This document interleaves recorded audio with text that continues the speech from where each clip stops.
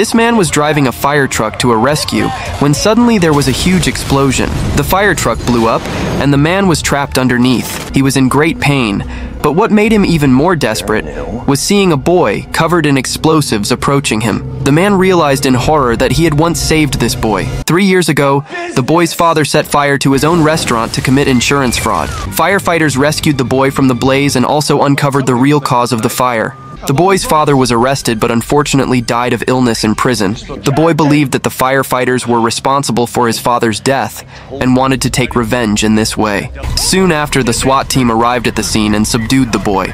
Meanwhile, the man was still trapped under the fire truck and had fallen unconscious. Firefighters tried to lift the truck but failed. At that moment, the crowd watching rushed to help and successfully lifted the fire truck. The man was finally rescued.